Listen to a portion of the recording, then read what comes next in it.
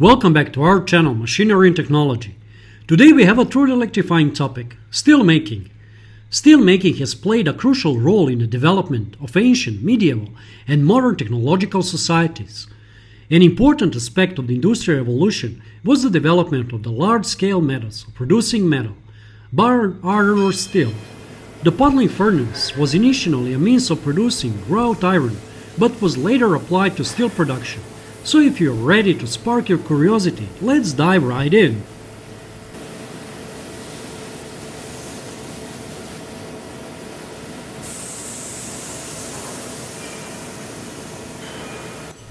At the beginning of the skilled working process, the minerals is treated by privatization and centralization.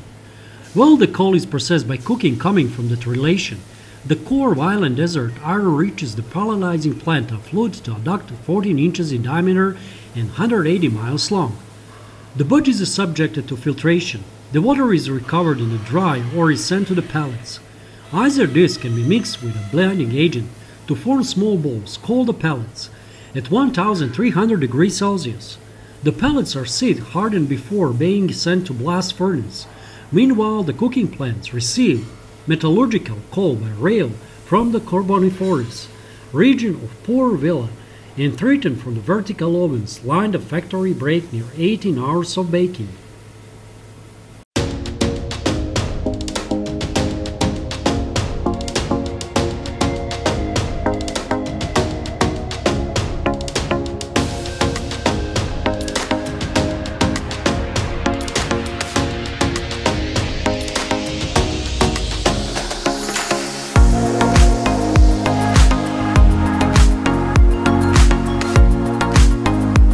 The coal is transformed to coke, the basic fuel for the blast furnace that produces pig iron or the first fusion iron. During the process, various by-products are contained among them. Coke oven gas are used in the late stages of the steel making process. Another raw metals for the blast furnace is a cinder porous mass compound of iron, ore flakes or powder produced by the steel making process, itself blending with the lined coke lines, and dolomite produce a mix that is hardened and a continuous chain of them on the sinker plants process ironic coal.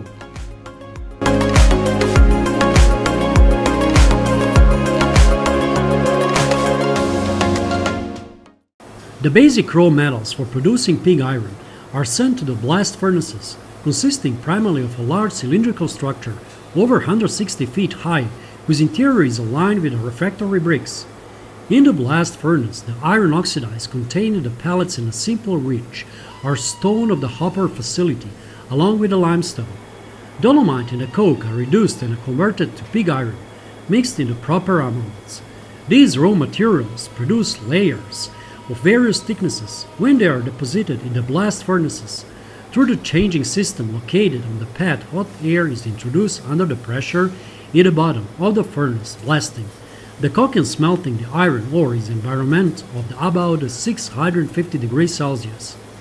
In the lower part of the furnace, the graphite harbored crucible receives the molten metal, which then is drained through cap holes and through St. Pied of the 200 metric ton capacity torpedo cars in order to eliminate sulfur content. Regions such as the calcium carbide and magnesium are applied to the pig iron. In a desulfurization, plant slag generated during the smelting is deposited in a slag pit to be cooled with water. It is later stored or sold as a byproduct for the conversion of the pig iron to steel. Also use the oxygen-based technique of steel making called womb basic oxygen.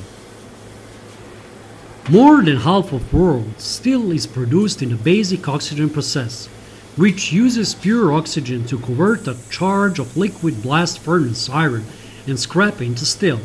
The basic oxygen furnace is a refractory line, tiltable converter into which is a vertically movable water-cooled lens is installed to blow oxygen through nozzles of supersonic velocity onto the charge. The use of the pure oxygen is a high flow rates results in such fast oxidation of the elements contained in blast furnace iron that only about 20 minutes are required per heat to refine one charge. When oxygen contacts blast furnace iron, a great amount of heat is released by the ensuing exothermic reactions especially the oxidation of silicon to silicon, so that using only blast furnace iron would result in a liquid steel temperature too high for casting. Therefore, before the hot metal is added, a specific amount of scrap is charged into the furnace. Melting this scrap consumes about 340 kilocalories per kilogram, effectively cooling the process. A typical BOP charge therefore consists of about 75% liquid iron and 25% scrap. This requires a reliable supply of low-cost iron with a uniform chemical composition, which is attainable only by keeping the operation condition of a blast furnace as constant as possible. This in turn requires a constant iron consumer. There are also certain iron properties, for example the silicon and sulfur content, that are selected to optimize the blast furnace and BOF operation to produce steel at minimal cost. Such interpanel requires that blast furnace and BOFs work within a well-integrated operating system.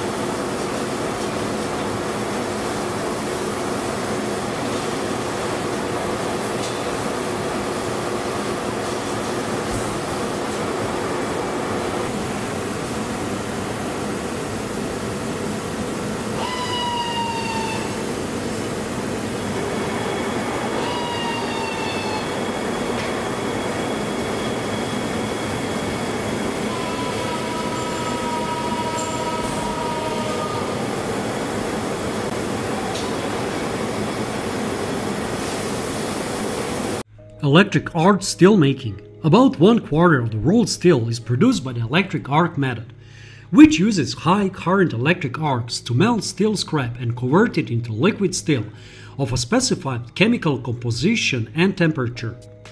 External arc heating permits better thermal control than does the basic oxygen process, in which heating is accomplished by the exothermic oxidation of elements contained in the charge. This allows larger alloy additions to be made than are possible in basic oxygen steelmaking. However, electrical steelmaking is not as oxidizing, and slag metal mixing is not as intense. Therefore, electric arc steels normally have carbon contents either 0.05%. In addition, they usually have a higher nitrogen content of 40 to 120 parts per million, compared with the 30 to 50 parts per million in basic oxygen stills. Nitrogen, which renders steel brittle, is absorbed by liquid steel from air in the high temperature zone of the hearth. The nitrogen content can be lowered by blowing other gases into the furnace, by heating with a short arc, and by applying a vigorous carbon monoxide boil and argon steel to the melt. The electric arc furnace is a squat, cylindrical vessel made of heavy steel plates. It has a dish-shaped refractory heart and 3 vertical electrodes that reach down through a dome-shaped removable roof. The shell diameter of a 10 to 100 and a 300 tone is approximately 2.5, 6 and 9 meters. The shell sits on a hydraulically operated rocker that tilts the furnace forward for tapping and backward for slag removal. The bottom, the heart, is lined with abandoned magnetic bricks and has one side of slightly inclined taphole of a spout ore, and shown in the figure, or oval heart of the vertical taphole. With this later arrangement, the furnace needs to be tilted by the 10% forward tapping, producing a tight and a short tap stream that decreases the loss and reoxidation of the liquid steel.